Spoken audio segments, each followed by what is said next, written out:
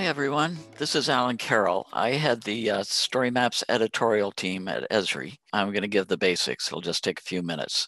StoryMaps reside on the web, of course, and they combine interactive maps that are hosted on Esri's cloud service, ArcGIS Online, with multimedia content. So your photos and videos and sometimes audio and text, of course, to tell all sorts of stories about the world.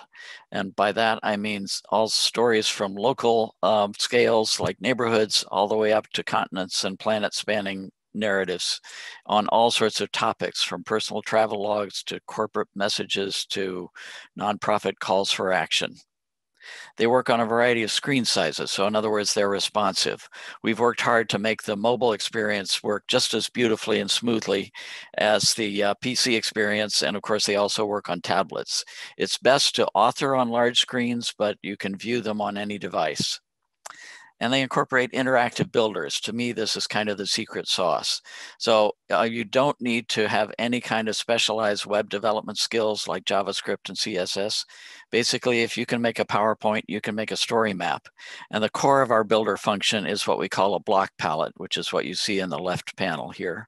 So you can imagine these different elements, text and images, video, audio, embeds, and immersive sections as building blocks for your narratives. And so you can assemble those one by one and you can rejigger them, reassemble them to create a beautiful multimedia story.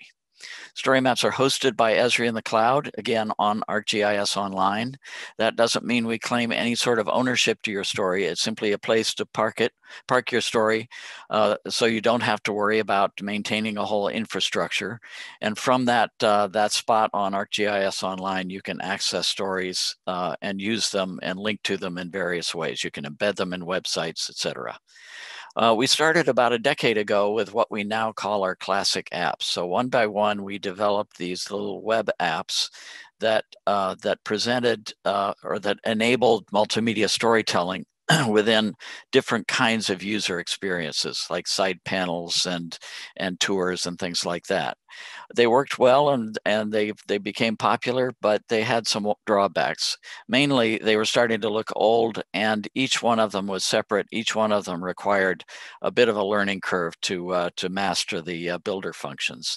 So about 3 years ago, we started working on what we now call ArcGIS StoryMaps.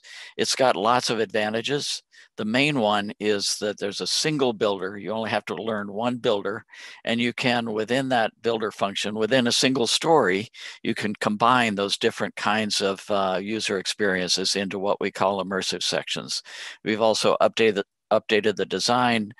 We've made the mobile experience better, and we've worked really hard to make the builder process, the building editing process, as intuitive as possible.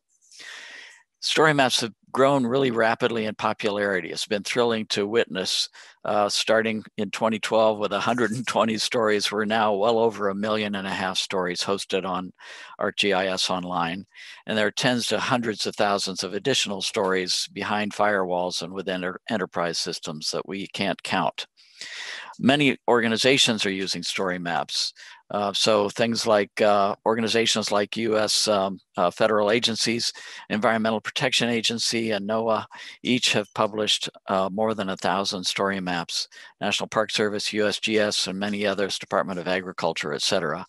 Also, many local and state or provincial agencies are publishing story maps. They've really taken off in the NGO and nonprofit realm. So lots of conservation organizations like the Nature Conservancy are using story maps, as are humanitarian organizations. They're also being used by Smithsonian and my alma mater, where I worked for 27 years before coming to Esri at National Geographic. Another thrilling development is that they've really taken off in the classroom.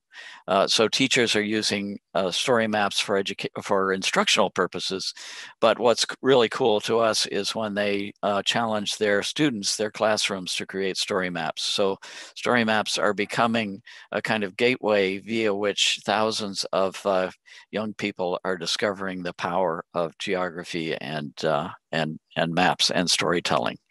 You can find us at esri.com/storymaps, where there's lots and lots of additional information. So please do visit us, and please tell your stories. Thanks.